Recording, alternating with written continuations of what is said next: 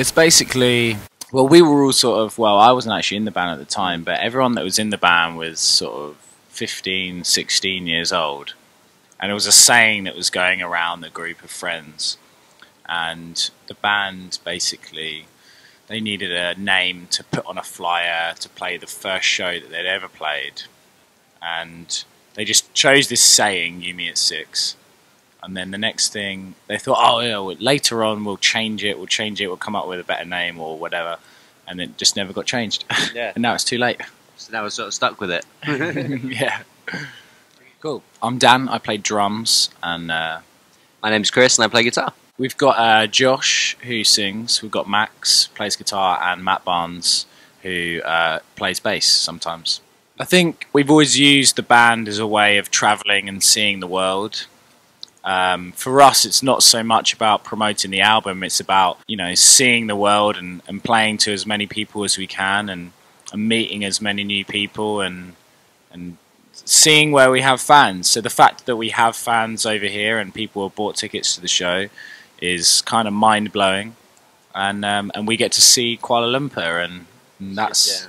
It's just a chance to basically tick all the places in the world off the list that we've wanted to go and may not get the chance to go otherwise, so it's really, really cool to be able to do it.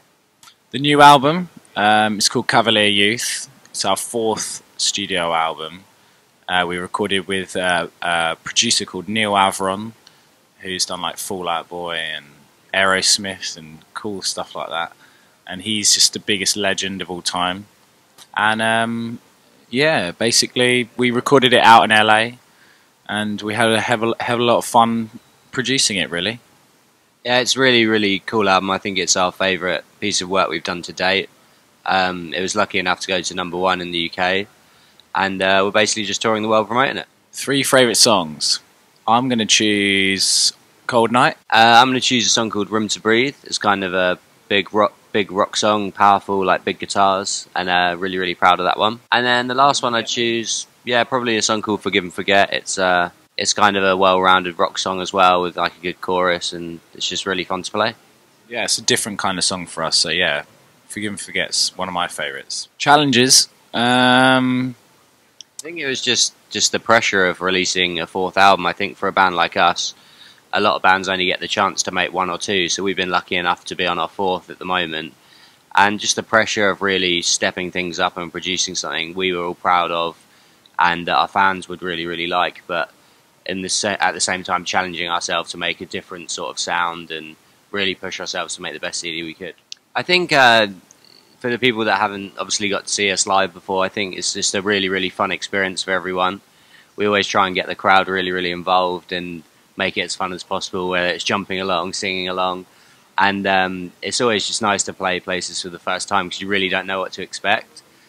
We played in Manila the other day for the first time ever, and it was amazing, so we're really, really hoping to carry on sort of the run of great shows for the first time, so it should be good. I think we're playing about 12 to, or it might be even more than that, maybe like 14 songs, something like that. A little bit from each album that we've done. I think we're playing pretty much all of the singles that we've ever released, all the songs we've got videos for and things like that, so that fans who maybe haven't been able to pick up our album because they can't find it or whatever, but they just know us through watching our songs on YouTube and watching our videos and stuff like that, they should have a good time.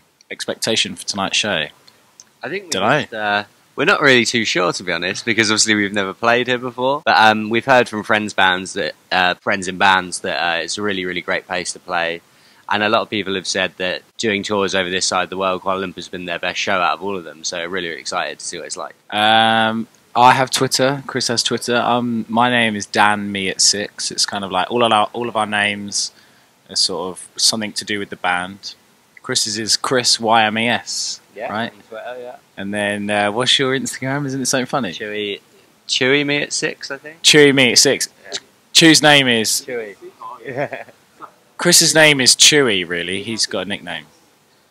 Yeah, we have the Me at 6 part. My Instagram name is Welcome to Flint Town, just because it's a nickname and it's funny and people take the mick out of me. The band one is just You Me at 6, so we're at You Me at 6, You Me at 6 on Instagram, and then You Me at 6 official on YouTube, so check it out. What do you want to say to our fans in Malaysia? Well, For a start, we didn't know that we had any fans in Malaysia, but the fact that we do, because well, people bought tickets to the show.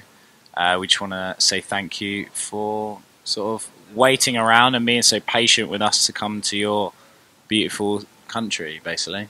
Yeah, and we can't wait for the show, and we'll see you next time, hopefully. Hell yeah.